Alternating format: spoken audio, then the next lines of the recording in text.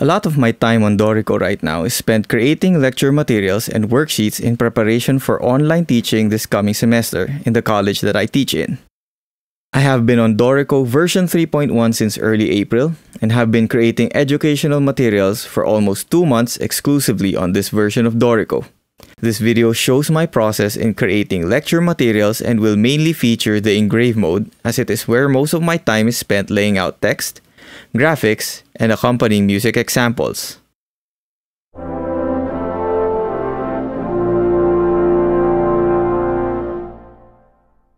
Before we get into setting up our pages for the lecture material, let's start off by adding an instrument. Since I'm also teaching bass, let's pick bass guitar as our instrument for this example. Select Add Solo Player after you start a project and search bass guitar. In this case, it's a 4-string bass guitar. For my music examples and diagrams, I don't need to show the instrument name at the beginning of the staff. For this, I go to Layout Options right here in the lower part of the Layouts window, or type the shortcut Shift-Command-L. I make sure that I'm choosing the layout options of the full score. I normally won't be needing the bass guitar part in creating lecture materials. After this, go to Staves and Systems,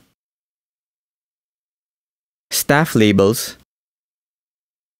and click on None for both staff labels on first system and subsequent systems. Click Apply. I also don't want to see the flow title on each flow because I will be custom labeling each of my frames. For this, go to the page setup part of the layout options and go to Flows. From here, click on Never on Show Flow Headings.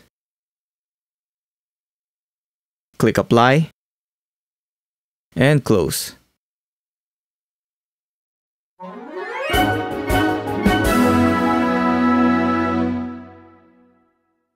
Before getting started on any writing, it's good practice to set up how your first and succeeding pages will look and what information will constantly appear on each page.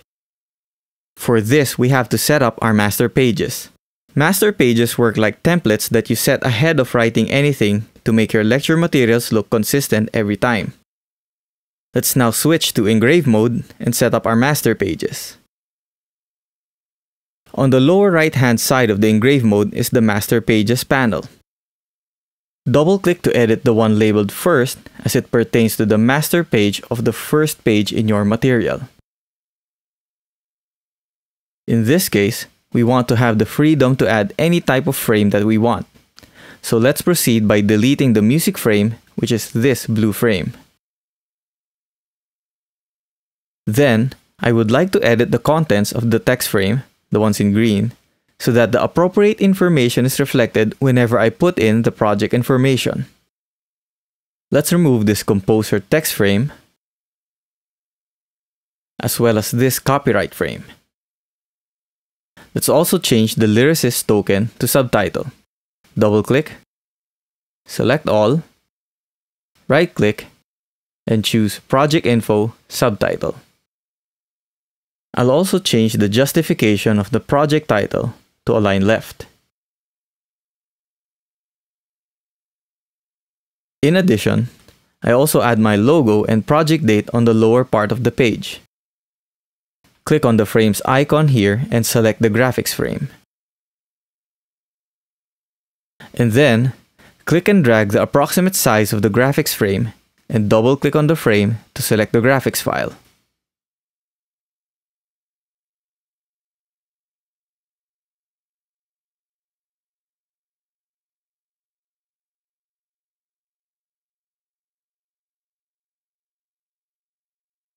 Next, click on the Insert Text Frame icon and approximate the size on the lower right-hand part of the page. Double-click the frame, right-click, and select Current Date. I prefer the current date to be right justified. Now that I have the general look of my first page, I make sure to copy it on the right page so that if my first page lands on the left or right, it would still look the same. Just click this icon on top, and the left-hand first master page is copied to the right-hand first master page. Click Apply to save the changes. Now, let's go to editing the look of the succeeding pages. For the succeeding pages, I would need to show the project subtitle and the page number on the top part of the page. Double-click the master page indicated Default to edit succeeding master pages. Again, I would like to remove the existing music frame so that I have total control of what's contained in a specific page. Select the blue frame and hit Delete. Then, instead of having a flow title token on the top part of the page, I would like to change it to a subtitle token. Double-click, select all, right-click, and select Project Info Subtitle. Now, if you've noticed, the only difference between the left and right page is the music frame. I would not want to copy the left master page to the right master page because of the placement of the page number. Instead, I would just delete the music frame in the right master page. Click Apply and close. If you end up having a black blank screen, just add a page using the Insert Page button in the Pages panel. Make sure to use the first master page for page 1. Click OK. Now, as you can see, the project title is in the correct position. The subtitle is still blank as we have yet to add a subtitle. My logo is at the bottom part of the page along with the current date.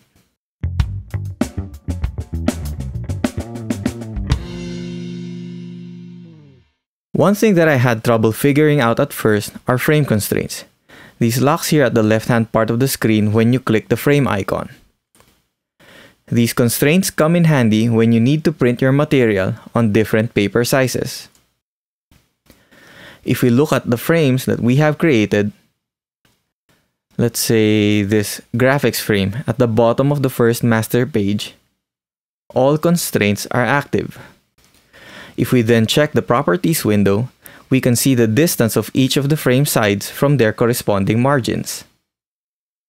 If we then decide to change the paper size for any reason, the frame will be locked to those distances, which may result in something you did not intend.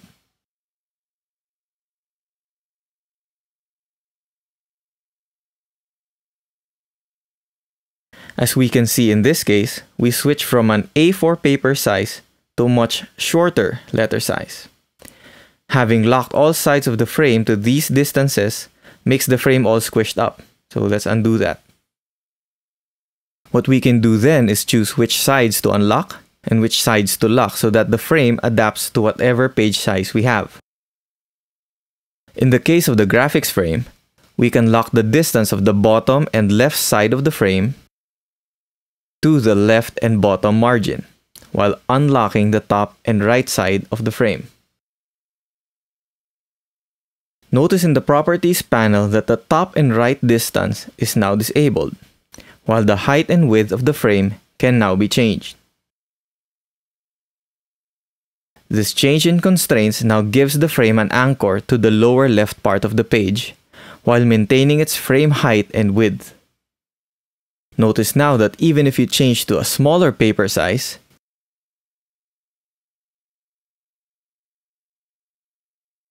the frame is anchored to the lower right part of the page without unexpected frame deformations.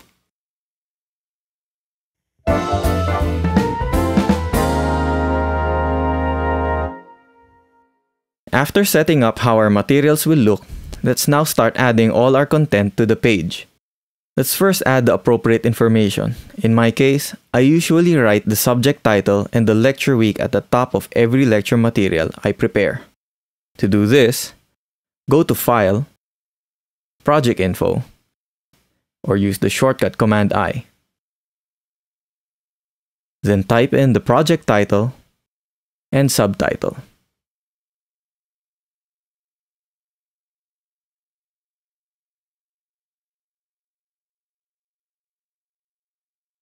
Click Apply and close. Now we can see the title and subtitle correctly appear in the text frames. To add text, just click on the Frames button and click on the Insert Text frame icon. I usually just approximate at first the size of the text frame and edit later. For this example, I'll just be copying one of the lecture materials I have already made.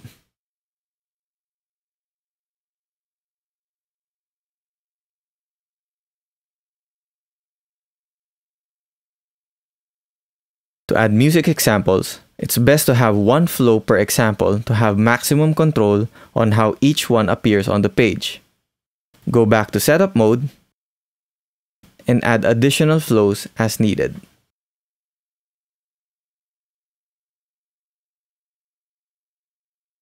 In my case, I would need 5 flows for 5 music examples. You can rename each flow by double-clicking on the flow title.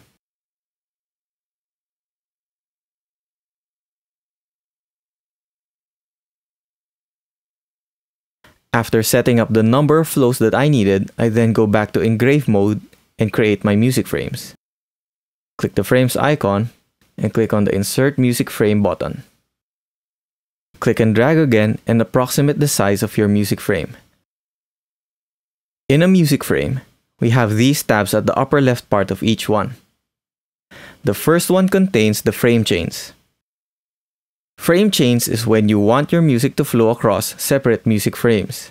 In this case, we won't be needing to change this as the music that will be written is not that long.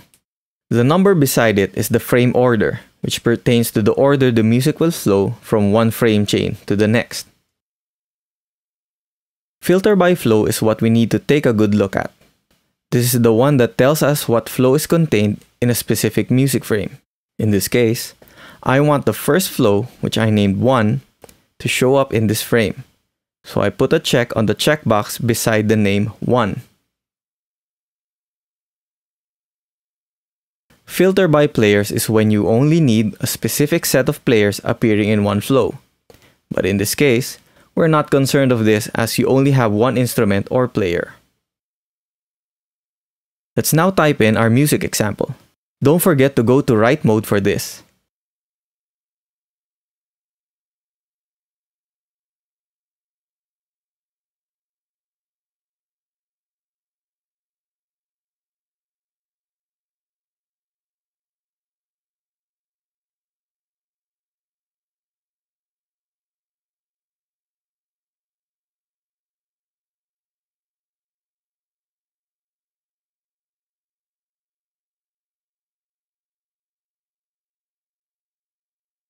Continue adding frames and changing the filter by flows until you feel that the page is maximized.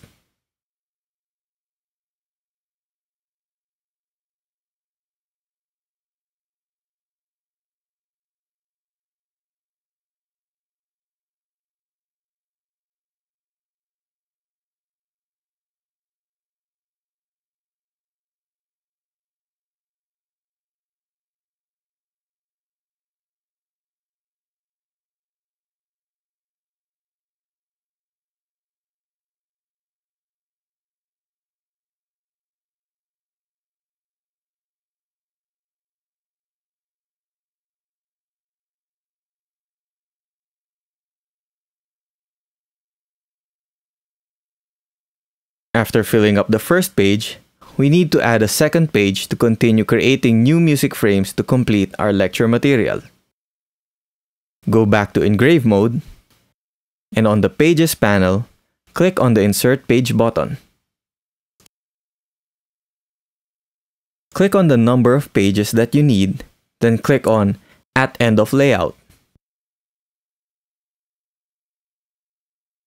Choose Default Master Page instead of First for your succeeding pages. Repeat adding text, music, or graphics frames until you finish your lecture material.